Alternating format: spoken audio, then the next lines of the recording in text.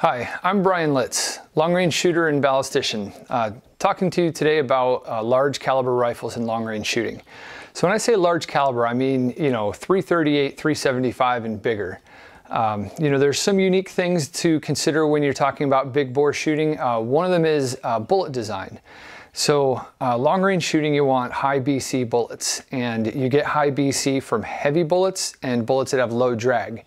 Now, the interesting trade-off in big calibers is that there's a lot more lathe-turned solid bullets in copper and brass available than there are in the smaller calibers.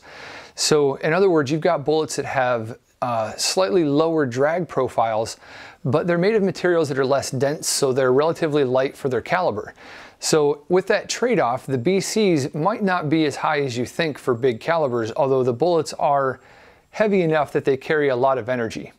Energy really has a lot to do with shooting these big caliber rifles.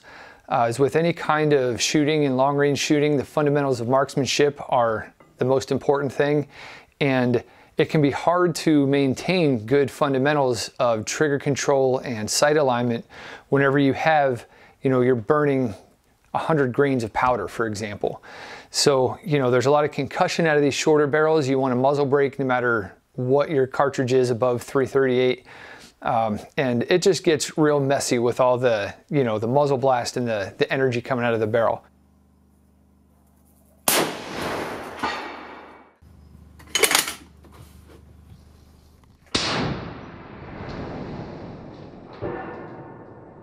Other than that, you still are looking for the same fundamental things. You want a high performance bullet, you want consistent ammunition, and you want a good fire solution to be able to center your group at long range. Basically, you're just dealing with the challenges that the high energy brings, and being smart about your bullet selection, which is a little bit different than selecting bullets for smaller calibers. So for my application in large caliber shooting, this Desert Tech HTI meets my purposes really well. And what my purposes are is in testing many cartridges and bullets. And this rifle has 4 conversion kits. It's got 375 and 408 barrels and 416 Barrett and 50 BMG conversion kits that come with the bolts and the barrels. They quickly interchange in this chassis that's just a barrel clamp.